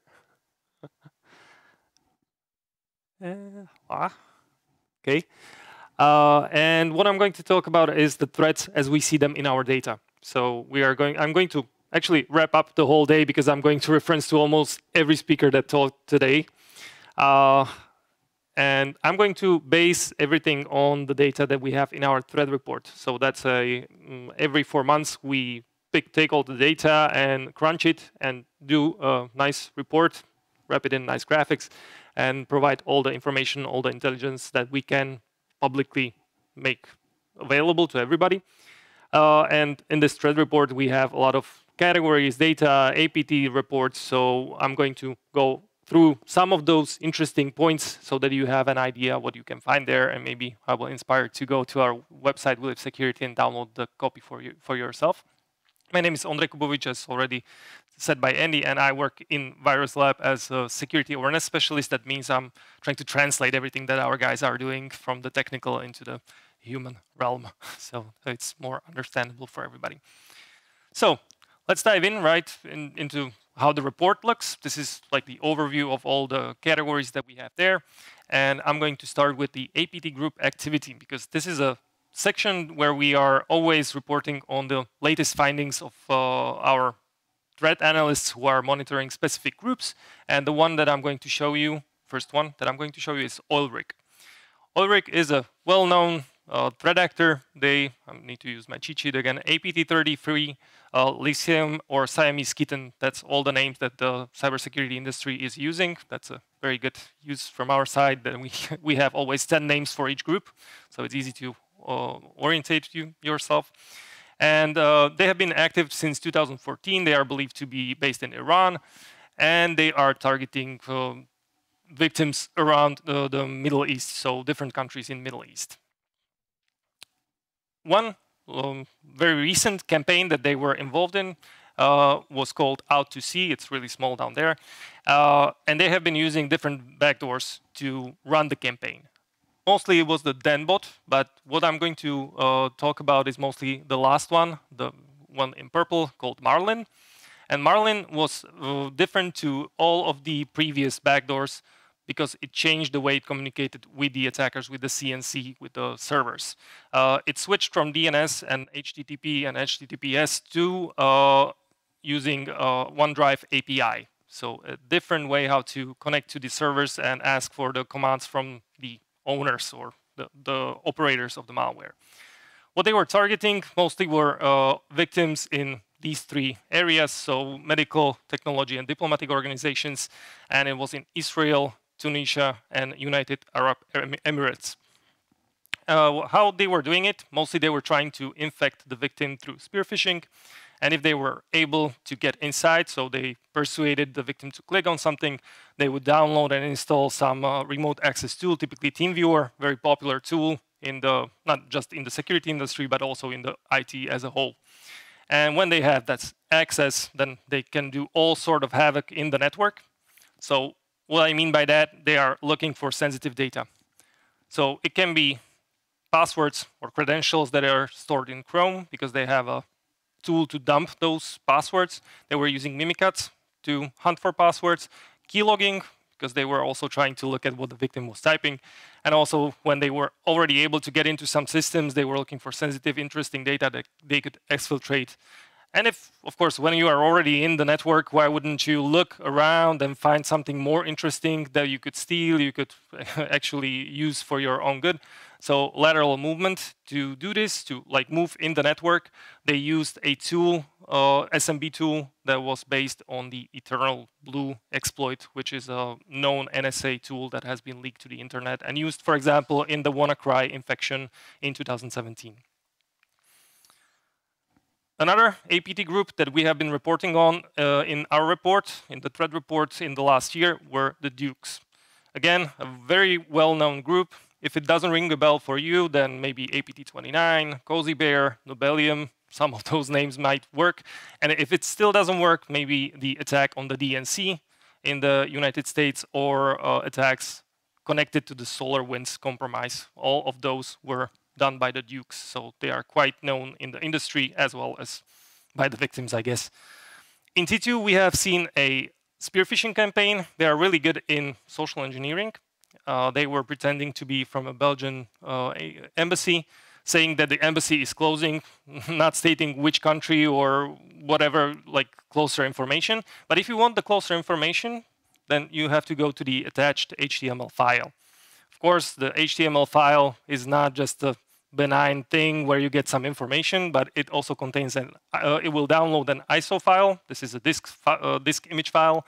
And in the end, you will get infected by one of the, it contains like 3 different files, one DLL, one LNK, and one decoy document. You were looking for information, so there's a decoy document where you don't get much information, but still it looks legitimate to you. But in the back, the DLL is run, and Cobalt Strike is installed. This is a, if you don't know what it is, it's a red team tool. So pen testers are using this to get inside networks they are testing, they want to penetrate. And it's a go-to tool for the dukes. So they really like this, and they like to use it to get into the networks of their victims. That was in T2. If you don't know what T stands for, it's January till April, May till August, and September till December. So we have always this 4-month period. So T3, that's the last 4 months of 2021. Another campaign that was run by the Dukes. This time they were pretending to be from Iran, the Iranian embassy, and saying that due to COVID infections, they have to close the embassy. Again, additional information is in the attached HTML, so similar tactics. Again, this time there was this ISO disk file, but in the end, not a DLL or LNK was downloaded, but a covid.hda file was downloaded and run. This is a file that can contain JavaScript, or it can contain JavaScript or VBS script. Sorry, and in the end, it would run a PowerShell script and install again Cobalt Strike. As we have seen more of these emails, this is just one example. There were different payloads they were trying to use. Even the ISO file doesn't have to be always ISO. Sometimes they use different file types that are also used as disk images, so VHDX. And then in the end, it will always end by the Cobalt Strike infection. So that was the second campaign. Oh, also, the APT groups like to look at the news. Because in the news, sometimes you can find very interesting information. For example, you can see what the new vulnerabilities have been found. And sometimes they even find the vulnerabilities before everybody else and start using them. And based on that, we will have to patch something. That was exactly the case for ProxyLogon. Probably most of you who work in IT have heard this name. ProxyLogon is a chain of vulnerabilities in MS Exchange servers. You can use it, if you use it right, to take complete control over the MS Exchange, install malware, sniff on the traffic or emails that are being sent, or use it for sending other emails. So it gives you complete control, which is quite interesting in an organization where most of the information is flowing through MS Exchange through the emails, actually. The information, or the number that the media have been reporting, was that around 60,000 victims were around the world. Of course, our telemetry is not as big as this, so we cannot confirm this number exactly, but what we can say that we have been monitoring it. We have seen quite a few groups that were misusing the vulnerability of ProxyLogon. The first ones were Hafnium. There were the report says that they were first time seen using this vulnerability in the wild on January 3rd. 2 days later, Orange Tsai, which is a known researcher, has reported the information, reported the vulnerability chain to Microsoft. It took them almost 2 months to fix the issue. I mean, it's not easy to fix it, and you cannot break things on the way because MS Exchange servers are quite important. So in the time till they got to releasing the patch, there were other groups trying to already misuse it, and as Hafnium already figured it out, the other groups were not far behind. So before the patch was released, there were at least 5 other groups already using it for their own benefit. And as you can imagine, if it's publicly known, not everybody can patch right away. So it took only 1 day for mass exploitation of this vulnerability chain. According to our data, so our telemetry, which is kind of limited because you don't see all the computers in the world, we only see our clients. But we can say that we have seen 5,500 email servers being targeted in 115 countries, which is quite an astonishing number. If you take it, 5,500 can be organizations, each one with 1 server. So it's a lot of targets, a lot of victims that can be targeted by this. And there were a lot of groups that were misusing it. If I leave the Hafnium out, because that's the one that was really back there in January, we found 11 names that were already misusing it on like the first days of March. And what is interesting, it was already mentioned in one presentation before this one, and that's the famous Sparrow. That's the analysis that the NCSC was referencing to all the time, and that's also a group that was trying to plant backdoors inside those MS Exchange servers. So that was added in September. Everything else we have seen actually in the first days of March. Another vulnerability chain, very similar. It's almost the sibling to proxy logon, but far less exploited than proxy logon, has been found by, again, Orange Sai. This guy seems to be really focused on MS Exchange. And he reported it during the summer months in the northern hemisphere, so that everybody is fine with that. And as you can see, the most targeted regions were Germany and the United States, so they know where these valuable targets are for them. Again, we have been looking at different groups trying to misuse it. Some of the names are quite famous. TA410, TA428 are known groups. Sparking Goblin and Red Foxtrot, a little bit maybe less. What is interesting, there was also this application update cluster. It's a APT group that these attacks were all similar to each other, but we cannot attribute it to any known group that we are monitoring, and we didn't find anybody else monitoring a group that was behaving like this. So for us, it's hard to say what it is. So we named it only application update cluster. Maybe in the future, when somebody finds a new group, we will find that there is a similar behavior and we can attribute it later on. This cluster was mostly targeting, again, my cheat sheet, healthcare sector, construction, engineering companies, and local administrations. So they were quite broadly targeted. What is interesting also with proxy logon and proxy shell is that the APT groups were snatching the servers from each other. Because if they didn't close the vulnerability, it was still open to exploitation. So sometimes some organizations were compromised even 2 or 3 times. And we don't know if the groups were cooperating or trying to steal exchanges from each other. But yeah, nobody knows that because we don't see into the heads of the APT groups. OK, so that's for the APT part. So that's a taste of what kind of information we have there on the APT section. And now we are going to jump into the crimeware part. And I moved 4 slides to the front. Yep. And I'm going to jump to not even this one, even more. OK. This is going crazy. Not sure if I'm the one doing it or somebody else is controlling this. So I'm going to go into the data looking at the global overview. So the amount of malware that we have detected in our telemetry in the 2021 in each of the thirds of the year. As you can see, the last part of the year is quite busy. It grew by 7.2%. It doesn't seem like much, but these are numbers in hundreds of millions. So the numbers, if they grow even by 1%, it can be in absolute numbers quite interesting. And what's not even accounted for in this graph is the attacks on RDP, so remote desktop protocol, remote access to the computers. I'm going to get to that in the next section. If we look at the top 10 detections, I believe if you look at the names, you don't get that much information. The reason is many of those detections are generic. So we are catching a lot of threats by using one type of detection that has commonalities.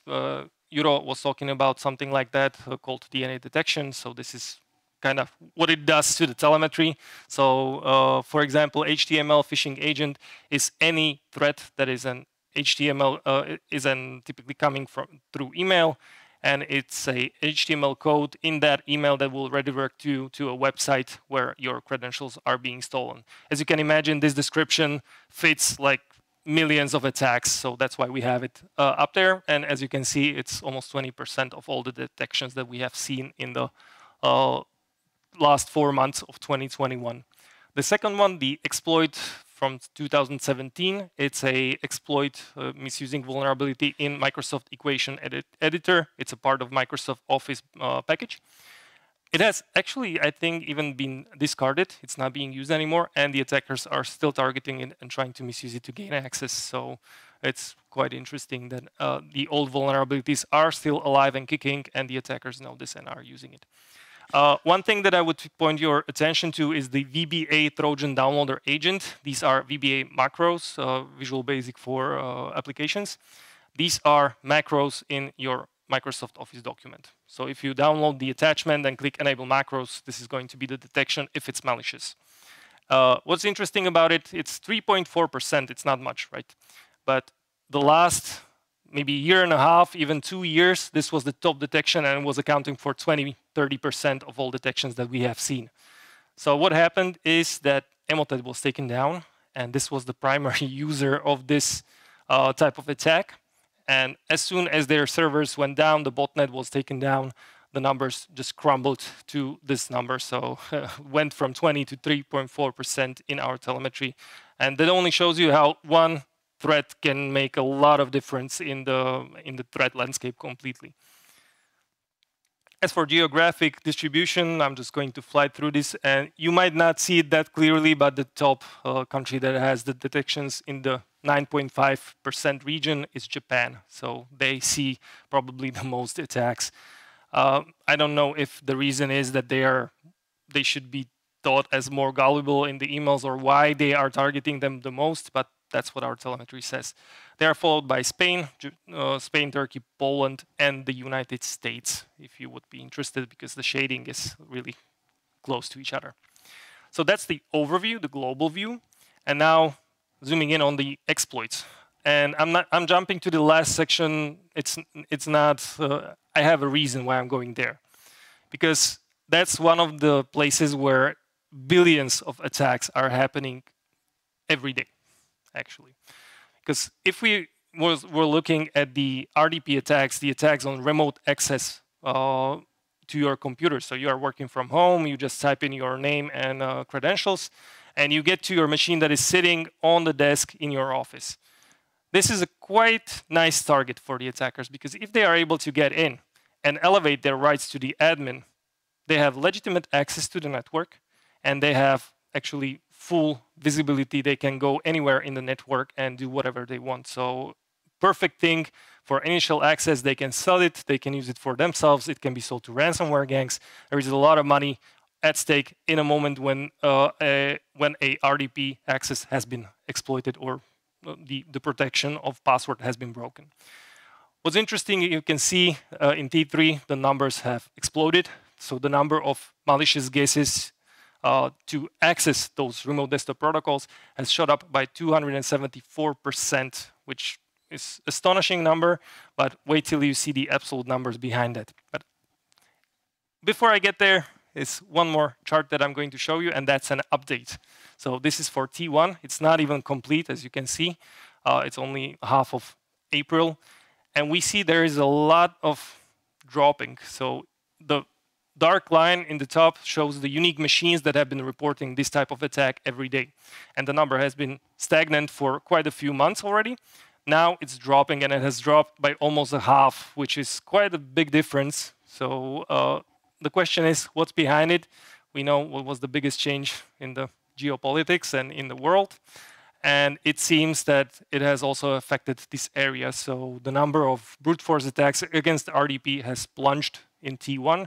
And after the invasion, it has just hit the rock bottom and stayed there. So it didn't improve since then.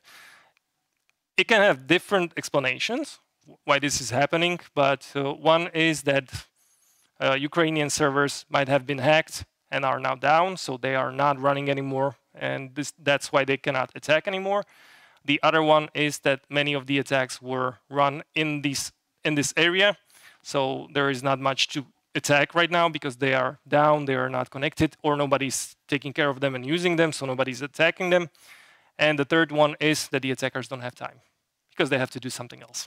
So it's hard, again, we don't know which of these scenarios is right, but you can see that the numbers are clearly showing there is a decline.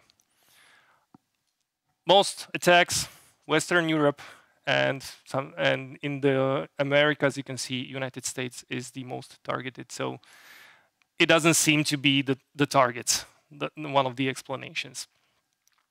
Now, for the absolute numbers, 29, 288, and 117, those are billions. So it's like crazy numbers.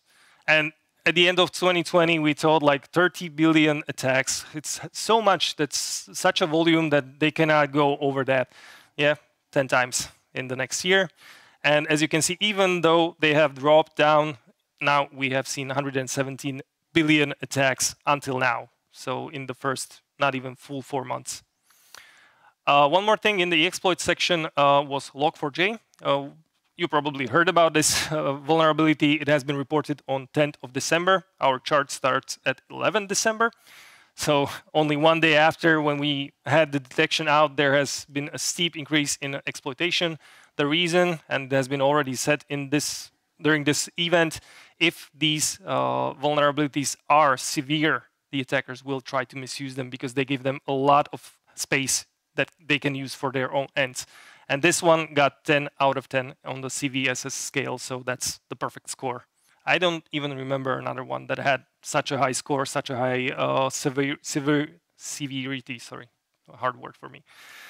Log4j was a, if you don't know, it's a library in JavaScript, Java library, which is used for logging some activity. What is important is that it's an open source utility, and a lot of products and even other software have it built in. So for the IT defenders, it was most important to find this library in their systems and find out where it's hidden and to patch it. So that's what was happening till the Christmas or even the end of the year. And the numbers here, they were in together, if you count all the detections in our systems, were in millions. And it took only 1 day to just start exploitation. So a lot of APT groups and even ransomware gangs just jumped on the opportunity.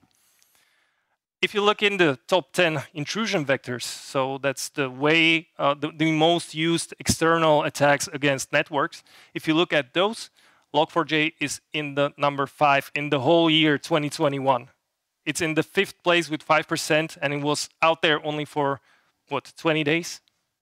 So quite interesting that how big this thing has become only in a few days. And it's still out there, and still a lot of vulnerable machines still running unpatched Log4j, so they are still trying to misuse it. But the top choice for the attackers is still password guessing. And if you look MS Exchange, the first CVE, 26855, that's proxy logon. And there is another one closer to the bottom, that's the 34473, that's the proxy shell. So they both also made it to the top. Yeah, I don't know, it's not 10, I think it's top 12 here. So that's for exploits. So this type of information you can find there. We will also add information about the attacking servers in the RDP section, for example. So we have new data that will be added in this area. Okay, ransomware. Everybody's asking about the ransomware because this is the best topic for media, for everybody. It's understandable. You know you have been hacked. Peter Kruse was talking about it a lot today, how it looks. What's important to say, our telemetry is showing only detections of ransomware here and there. Why that happens is that we can stop ransomware at so many times before it attacks, before it's really deployed and starts encrypting your data, that we actually only see a few, maybe hundreds or thousands of detections throughout the one period. So there is not much ransomware to detect at that point because you stop it as the RDP attack, you stop it as some other type of network intrusion. You might have stopped it as the downloader that came into your inbox. So there is so many ways how to stop it that you don't even see the final payload of ransomware. And the last one, as you can see, there are quite a few spikes in the last 4 months. The last one is Rook. So those are the rookies that Peter Kruse has been naming today and describing how they attack. I even took out the landing page they have on dark web. So yeah, he stole everything from me at this point. One thing I can add, and he didn't mention, is that they are using, I wouldn't say they are amateurs because they know how to get into your network. They know how to encrypt you, how to extort you. But the thing is they are using stolen ransom node from Sodinokibi or Revel, if you know them. So they are using somebody else's ransom node, and they are using a leaked source code of Babic ransomware, which is a defunct ransomware right now, but their source code is available. So they just took components from the internet, put it all together, meshed it up, and then went out to use it. So yeah, maybe rookies, but it seems they are getting better too. So not really good news. Looking at the top 10, again, the limitation here is quite clear. As you can see, we still see WannaCry as one of the most detected ransomware families. The reason for this is there is still a lot of unpatched networks out there that still run computers with Eternal Blue vulnerabilities exploited by the Eternal Blue. So it's a worm, it's living out there, and it's still doing some damage, but it's not really big numbers. Even if in the top 10, if you think it's thousands of detections around the world in 4 months, it's not going to be that much of a damage. But what's interesting, in the top 10, we sometimes even catch the big game hunters. So the ones that are targeting that are choosing their victims wisely and that are trying to double extort them. For example, Sodinokibi, Phobos is the same thing, and Logbit too. So even the big game hunters can be caught by antivirus. So this is something that they would claim ransomware cannot be caught by the old-time antivirus. It can. There are other new gangs that appeared on the scene. So despite all the law enforcement activity that we have seen, the last one, Hive, if you never heard of it, they are quite active. They had a few hundred victims in first months of their activity. The one that was probably most prominent was MediaMarkt. It's probably you know this company. They are selling electronics across Europe, and they have been asked for an outrageous ransom, $240 million. I would say this was a PR stunt because nobody was expecting that MediaMarkt is going to pay so much money just to get their servers up and running again, especially if they have some backups or something running in the background. So they were also willing to offer a lot of discounts, and they were haggling about the price. But as far as I know, MediaMarkt didn't pay it, and they had quite a big problem with Hive ransomware because they know what they do. What changed is that law enforcement started to be very, very active. So, for example, United States offered $20 million for information on Revil, or Sodinokibi, and darkside gangs. And this led also to quite a lot of information, probably, that brought them a lot of information, and they were able to arrest a lot of people. Interpol had some actions, Europol had some actions. In the end, people from Dharma ransomware, Megacortex, Locargoga, Clop, Revil affiliates were arrested, including the one that hacked Kaseya. So there were quite a lot of big busts. And the biggest one came in January. Again, you would not expect that Russian FSB is going to arrest somebody from the ransomware scene, but it seems that there was some information and pressure that forced them to do it, and ransomware gang Revil, core members of this gang, have been arrested. They have raided, I think, 25 different places in Russia to catch most of those people. It's more than a dozen that ended up in custody. It's not clear what happened to them, if this was a hiring process or if this was what happened with Revil gangs. They have been arrested, and there was a lot of cash, 20 luxury cars, a lot of money they had already extorted from their victims.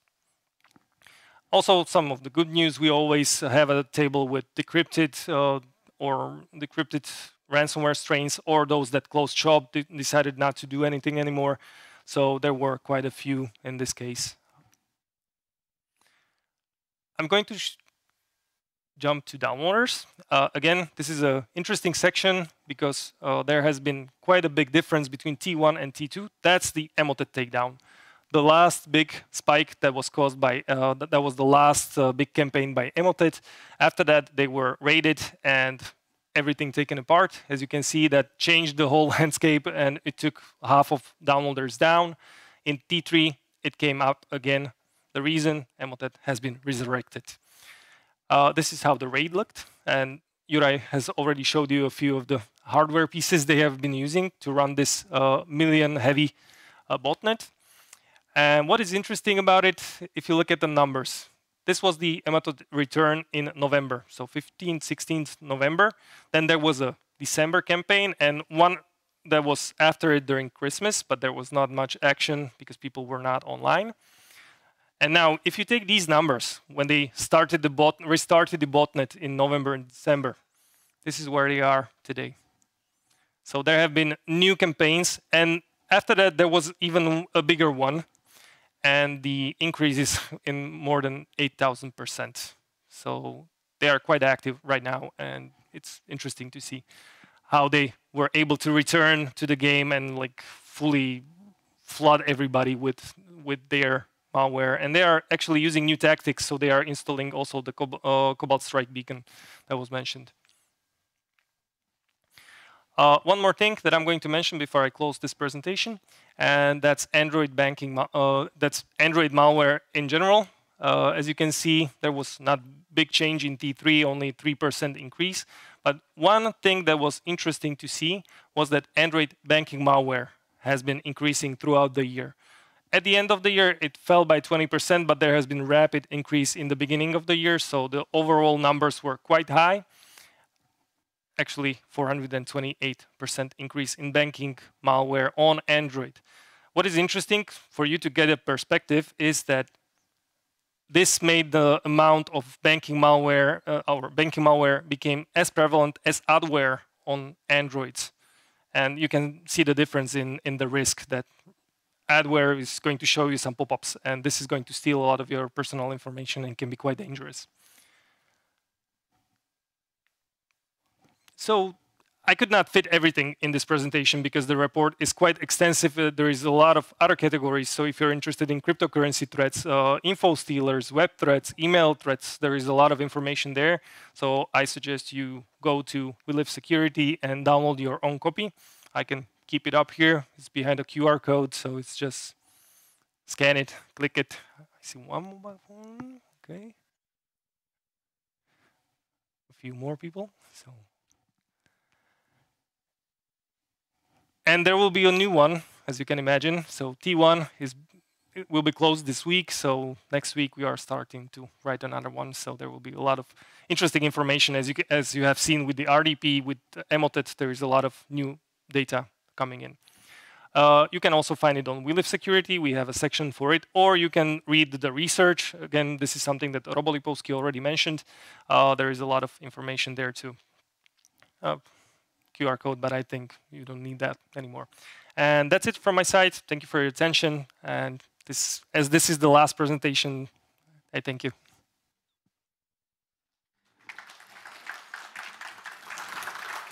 So, thank you, Andre. Why don't you join me for a few questions before we go? So, interesting to keep seeing, the sort of development as different threats rise and fall over the time, and you see takedowns that happen, and then things get resurrected, or they move around, or they get recruited by different organizations. It's almost a novel. Yeah. So, one of the questions is probably let's talk about the the other side of it. We've heard from NCSE today, and we sort of heard from Peter about sort of incident response. But one of the things we've talked about in the past on these sessions is the sort of the law enforcement aspect of it. So, have you seen the sort of the increase in the law enforcement requests for information and takedowns on affecting the ransomware space? As you can see, that many of the high-profile ransomware gangs were even hit. So I would say the cooperation between private vendors and the law enforcement has improved immensely in the last 2 years. And what helped a lot was also the big cases such as the Colonial Pipeline and Kaseya, where a lot of victims in the United States were hit, which attracted attention from the administration, and then it started to turn the wheels also around the world. So right now there is a lot of attention on this problem, and the law enforcement agencies around the world are collecting data to get to these attackers, even offering to pay millions just for a piece of information. So it's really a change in the environment, and for the attackers, this is not really good news, and it's affecting them because you can see there are new players all the time, but still the old ones are either closing shop or being arrested. So it's quite interesting too. So you sort of feel like it might be the kind of the dying days of the ransomware thing, or you think it's going to continue? No, I wouldn't say it's dying days because it depends. Maybe they will move somewhere where, again, the authorities will not be crunching them that much or to be out of reach. That's one thing they can do. We didn't see decrease in the amateurish ransomware. So there are a lot of attackers who are just buying some piece of code or downloading something that's openly available and playing with it. And the ransomware, if it hits you, it's low quality, it destroys your data, you cannot decrypt it, but it's still there. It still happens, and it's a lot of cases, so we don't see a decline in that area. But the big game hunters, it seems that the environment has changed, and it's going to be harder for them to do it. And when we're talking about Emotet, for instance, obviously that kind of got shut down. It was a big thing, and it really did make an effect on the environment. But obviously Europol at the time was saying that Emotet is extremely dangerous. There's a lot of problems that that they're causing. What do you sort of see in terms of their return? Does it look like the same, more of the same? Are they more or less dangerous? Are they more effective? It seems that they are back with the full force. They have even improved the malware, so they have new commands, they have new modules they are using. So they did not rest on laurels because the core members of Emotet gang seem to be out there. So the people who were arrested were probably some admins who were running the network, but not really the core members developing the code. So if we look at that, yeah, they have still the full gang to run the Emotet, just they need to build up the botnet again. So that's what it seems they are trying to do. And it seems it's successful, at least for now. So you'd expect to see, amongst the threats that we've seen already, obviously talking about the new threat report that's going to be coming out, you'd see them as being a big factor and increasing threat again. Yeah. Yeah, it seems that they will be, again, a player in the market. And as you have seen, when they were cut, it changed the whole threat landscape. It can happen again in the opposite direction. So we'll do everything in our power to stop them, but we are also limited. It's interesting that in many people's minds, when you think of cybersecurity, their mind immediately goes to the sort of malware. They go towards those types of attacks. But we've seen, as we've seen from your presentation, like the RDP attacks and the password stealing is really like the bulk of at least the targeted attacks that's going on. They're trying to get credentials so they can gain in, and then the malware is deployed, and then they're moving sort of laterally. What do you sort of? Can you make any predictions or sort of talk about what you can expect to see from the sort of RDP on the RDP front in the next few months? As you have seen in the chart that I updated, it seems that the REP has been dropped, and it seems to be there still. So probably we will see how the war efforts will affect this. Seems like we will be looking at more calmer times, so not that many attacks on the RDP. But on the other hand, there are still a lot of vulnerabilities that haven't been found that can be quite crucial. This year we already had the Log4Spring. So there were other new vulnerabilities out there found and misused by these groups. So they are just waiting for the next thing to come, and they jump on it. So yeah, maybe RDP is not going to be as prevalent, but those other things are not going away. So in terms of like the next couple of months, or like coming up to what you sort of seen as you just started to put together the threat report, what are the other threats really different, or they're pretty much the same threats that we're seeing as continued? I would say it's going to be similar, but again, the techniques that, for example, Emotet is using are high volume. So they are going to change the top 10, and they are going to push some of the threats, some of our detections up in the top 10. And we will see also how it changes the landscape geography-wise. So maybe in the geolocations, we will see that they have been shifting from possibly Western Europe to somewhere in the Eastern Europe. There have been quite a few DDoS attacks in the last few days. So maybe they will target other countries as well. And I think this question has already been answered by you at the end of your slide. Someone asked where to get the threat report. Are they released publicly? Yes, they are available at Leif Security. You can download even the older editions. So we have it all stored there till the beginning of our time, of the threat report time. and we will be adding new ones every 4 months. Plus, if you're interested in like threat intelligence, more deeper technical information, IOCs, we have also private reports. So those are done by our analysts, and they are providing much more technical. This is like the threat information overview. So if you're interested in the topic, but if you want to have more technical data, Yara rules and stuff like this, then we have also the private reports.